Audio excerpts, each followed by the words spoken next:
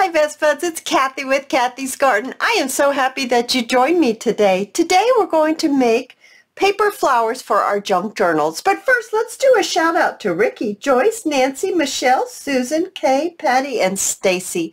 I appreciate each and every one of you. All right, you guys, we're gonna make these really cute little flowers, and they're flat, and that's what I really like about them. And we're gonna make them with individual petals, and that's what these are, individual petals. So you can use your papers that you're making your junk journal right now out of, so it will blend and match. You can use scrap papers, you could use book pages, whatever your heart's desire you can use. So how do we start? We start by getting a piece of hard file folder or cardstock. And we're going to use some kind of dark marker, a Sharpie, a permanent marker, something that's very dark. And we're going to have to make our petals. Now, the bigger the petal, the bigger the flower.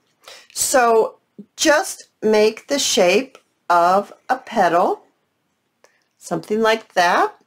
You could make it fat like this if you want. Just experiment and see how you want your petal to look. Okay? So then, of course, you're going to need to cut them out. So these are the ones that I've been working with. You can tell that they've got extra ink on them. So you want to get your paper. I'm going to just select this one right here. And on the front side of the paper is where you want. You don't want to do it on the back. You want to do it on the front.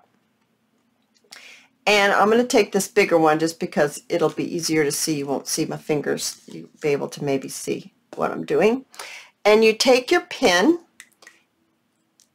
and go ahead and trace around this petal. Just like this, trace around the petal and just do a whole bunch.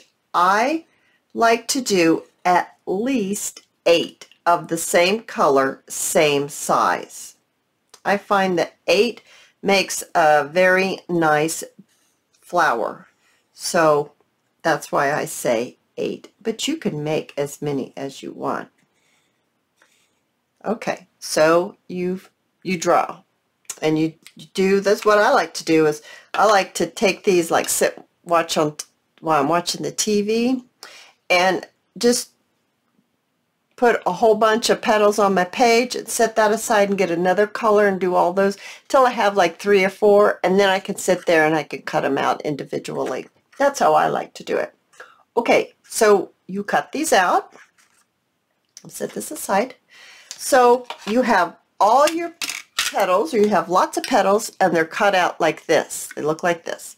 Now this one I have gone back through and I have cut, well, not cut, I have drawn the line a little darker. You can see that this line is dark around the petal, whereas this line is not dark, and this one is kind of wonky.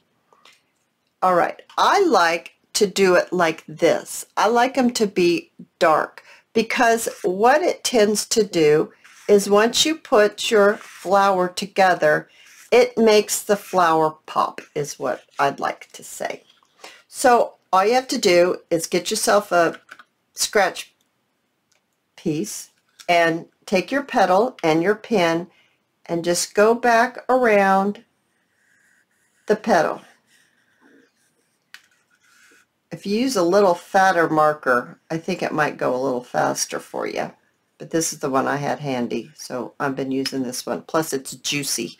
So just draw around. Of course, you're going to do all the colors, but this one might show up a little better, is what I was thinking for the camera. And you just go around each petal. Okay, so now let's put one together. So let's, which one have I've done this one. I made this one darker. I might have to make one of these darker. I'm going to put y'all on hold. I'll be right back. I'm going to draw around, I don't know which color I want. It'll be a surprise. How about that?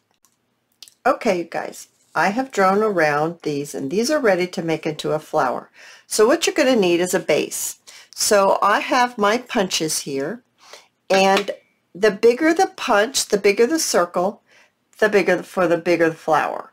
So this is kind of a medium flower, so I'm going to use this medium punch. I have a small, I have a big, and this is the medium, and I'm going to choose the medium.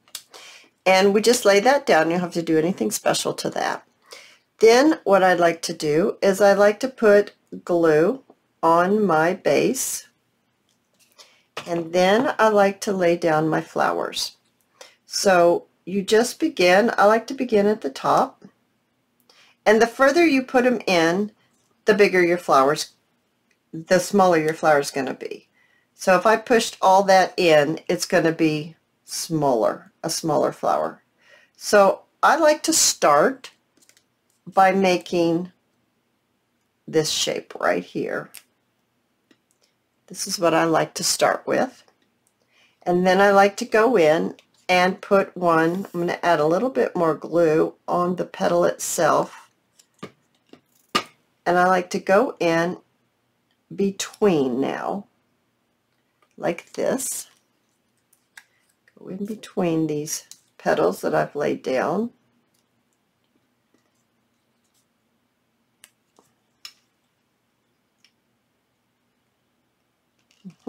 Just like that.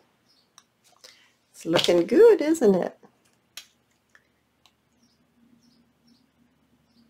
And you give it a little push. It will raise the petals up just a little bit when you do that.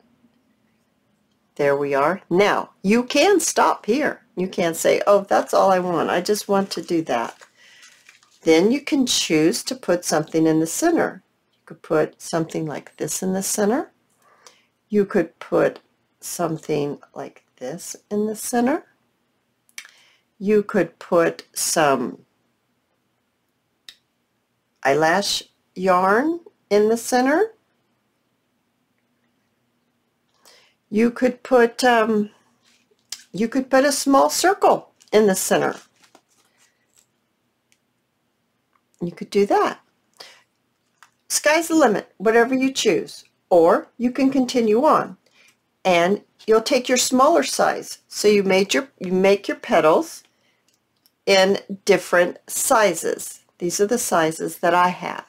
So different sizes so that you can go ahead and add another layer of petals. So just similar in the same way. I like to kind of go in between what the space is between the first layer. I like to go in between that space. It gets kind of off as you get going, which is fine, but I start off that way.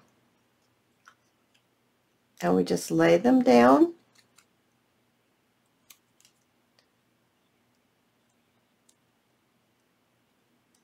Give it a push, just like that. Isn't that turning out beautiful?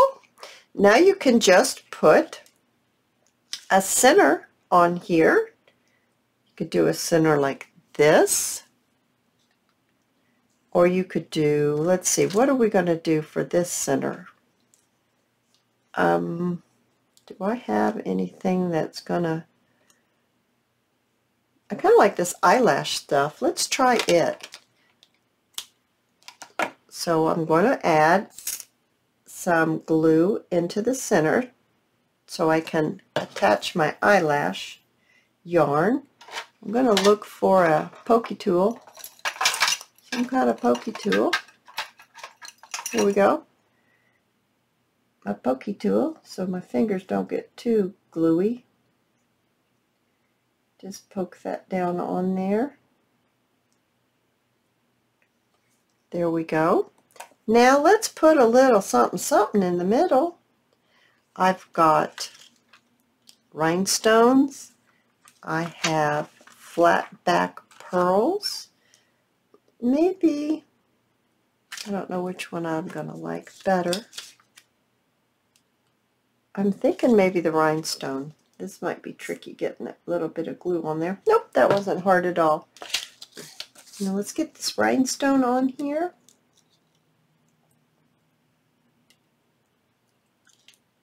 Come on now. Come on now. Oh yeah, that's what it needed. Needed a little extra pop on there. Let's pick this up so you can see it. Isn't that pretty? I made another one. Let me see, what did I do with that one? Here's another one that I made with music paper and some very pale pink printed paper. Oh, you guys, I had great fun. And if you enjoyed the video, give it a thumbs up. And I'll see you in my next video. See you soon, guys. Bye now.